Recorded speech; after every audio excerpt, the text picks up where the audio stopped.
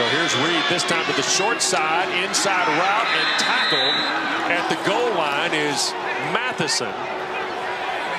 And the clock continues to run here. Reed's trying to get the Hilltoppers lined up to spike it. 1 second to go. Now he's going to run the play with the clock winding down.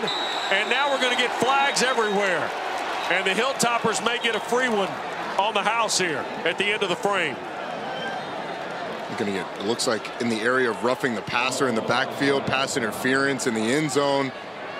And it was wise by West Kentucky. There wasn't enough time to spike the football. If the clock's running, you need at least 3 seconds on the clock to be able to spike it. They didn't have a timeout. Couldn't stop the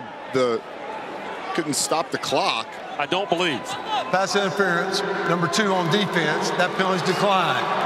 Personal foul, roughing the passer, number 95 defense.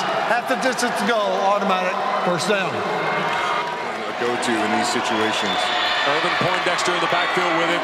They'll toss it to Corley, going to the wide side. He'll score. How about that? 10 plays, 75 yards in 138.